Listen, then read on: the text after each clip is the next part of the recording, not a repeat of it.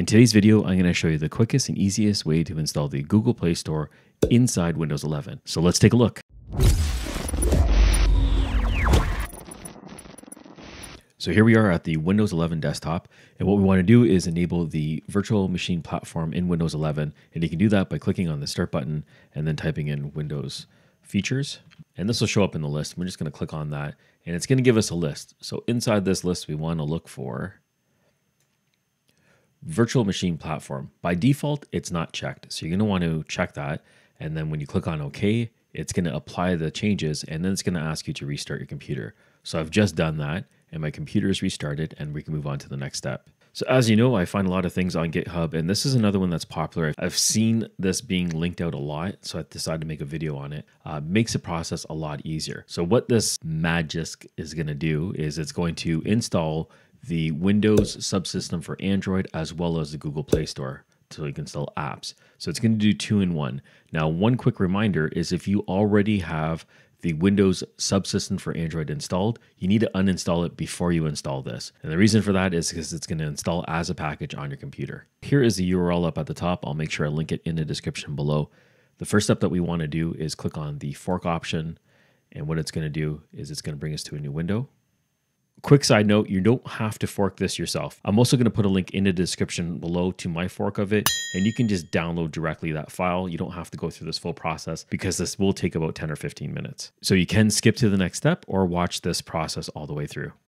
So it'll take a moment to refresh the page, and when it's done, we want to click on Actions right over here. So we'll get prompted here about workflows aren't being run right now, and what we want to do is select the I understand my workflows, go ahead and enable them. And now what we're going to do is click on Build WSA. So at the next window, we have an option to run a workflow. And there's a few things that we want to do before we actually start running it. So you're going to click on the option right here that's pointing down. And then you get to pick the type of variant that you're going to be using for Google Apps. Now you can have a very minimal one, like a mini one or a micro one, or you can have the full installation. So this will matter if you want to have many apps like Google Play, YouTube, and everything else installed, or if you want a very simplified, just the stock Google Play Store installed. I'll link in the description below what all these individual ones actually mean, so you can pick out which ones you actually do want on your computer. For the purpose of this installation, I'm going to be doing full, so I'll be typing in full here. Below, you can have the option to have a root or not. I'm going to leave it as default. And once you have that completed, you can click on Run Workflow. So you have to give it some time. It's going to start building in the back end. So you might want to just give it a few minutes to run. And then when you come back, it will be completed and you can download it. So we'll just skip to the end of this building process. So it took 13 minutes for it to run, almost 14 minutes.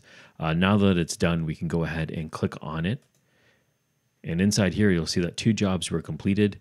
And I'm going to scroll a bit here, and we have 2 options. We have the ARM 64-bit version, and then we have the x86. Most users, if you don't have an ARM processor, most users are going to want the x64 version. So I'm going to go ahead and click on that and download it. And you can see the size of each file is labeled right over here, so it's a little over 3 gigs. And what I'll do is I'll jump to the end when the download is complete. So the download is complete, and one thing I want to note is I'm also going to put a link to this URL in the description below, so you actually don't have to go through the process of creating it. You just click on the link and you can automatically just download either file that helps you. So you can go ahead and then you can download it, and it is complete right now. And what I'm going to do is go into my downloads folder, and here it is. And I'm just going to right click on it and extract all.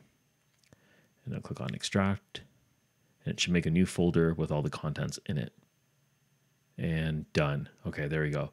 So I'm going to minimize all these folders so we can see the contents of what we have here. In this folder, we're going to be looking for the install for the PowerShell file here. And that is this one right over here. We just have to right click on it, and we're going to say run with PowerShell. We'll click on open and then say yes to the prompt. And a PowerShell window is going to run. It's going to install in the background, and we'll just let it run for a few seconds here. You can see it's installing the Windows subsystem for Android. Allow access, so click on allow access. It just needs to get through the firewall. Okay, so the subsystem is now installed, and now it's going to perform the rest of the installation. You can see it's just wrapping it up right now. So you can see it requires an additional step right now, which means it needs to reboot. We have a bunch of features being enabled right now, which is very promising. So we can click on OK, and it should reboot this. Okay, and yep, it automatically rebooted. I didn't have to click on that. We click on start. We can see everything has been loaded in here already. The subsystem is in here as well. It wasn't the most recent one. So if I type in Windows Subsystem, you can see it right here. So it's been installed. And the most important thing, and the reason why we made this video, is for the Google Play Store. So just type in Play Store, and here it is. So I'll click on that, and it's going to load up, and here we go. So we have the Google Play Store installed on Windows 11 using the Windows Subsystem and the script from GitHub. So I'm going to click on Sign In right now, and it's going to ask me for my account name. So I can go ahead and put that in here, and then my password. Click on Next, and then we get an agreement here. So I'll just click on I agree, and it's going to load up the Google Play Store. We've just installed the Google Play Store on a Windows 11 PC. We're inside. We can go ahead and install apps now. You can browse movies, games, books, and everything else you'd normally do in your Android environment, and you can continue on from here. So I hope you enjoyed the video. If you did, please give me a thumbs up. And if you want other tips and tricks for Windows 11, please subscribe to the channel. I have a lot more videos coming out. Thank you for watching, and I'll catch you on the next one.